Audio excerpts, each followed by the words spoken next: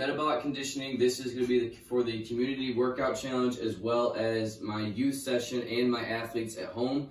So this is all just one workout you guys can all do either as a family or individually, doesn't matter.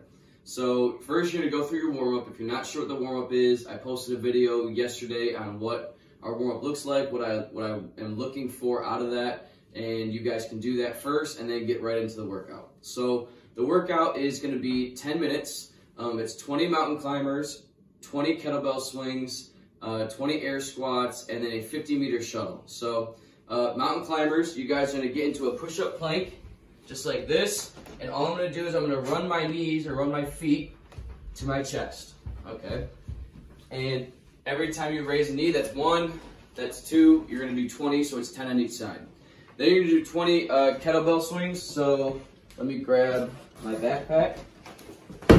For those of you who don't know, you guys can hold on to the backpack on the side, or you guys can hold on to it from the edge right here. Fill it up with some water bottles or some books. There's my dog again. And you guys just pick it up, let it swing back, use your hips, dodge your dog, and continue to use your hips and drive your hips forward to get that kettlebell to swing up to eye level.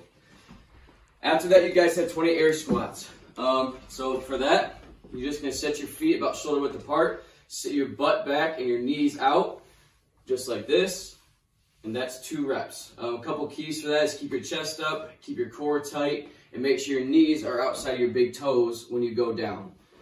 The 50-meter shuttle, okay, is just going to be, you're going to walk out 50 steps, 50 big steps, maybe in your neighborhood or in your yard, wherever you're going to do it at, and you're going to sprint that 50 meters and then sprint it back, and then you restart it. So this can burn a little bit, but it's for 10 minutes, so as long as you keep moving, it doesn't really matter, right? So some of you guys might be able to sprint through this and get, I don't know, 6 or 7 rounds between this whole entire deal. And some of you guys might not be able to sprint the 50-meter shuttle. Maybe you can only speed walk it, or maybe you can only walk it. That's totally fine. The idea is that you guys just continue to move for the whole entire 10 minutes, never stop to take a break, and just go at a pace that you can hold consistently.